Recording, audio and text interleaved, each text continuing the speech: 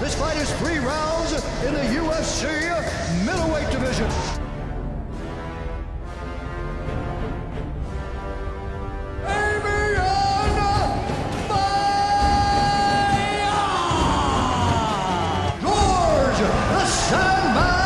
Santiago!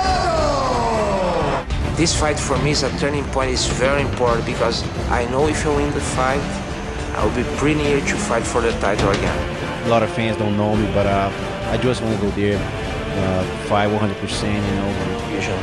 Just to give you a picture of how good Maia is on the ground, Maia, who competes at 185 pounds, defeated Gabriel Gonzaga, who competes at 240-plus pounds in a Brazilian Jiu-Jitsu match. I come here, I know it's not going to be an easy fight.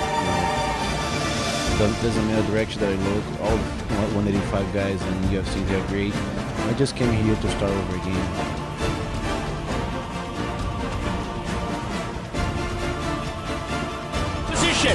I'm comfortable in any situation, but of course I always prefer to take the fight to the ground.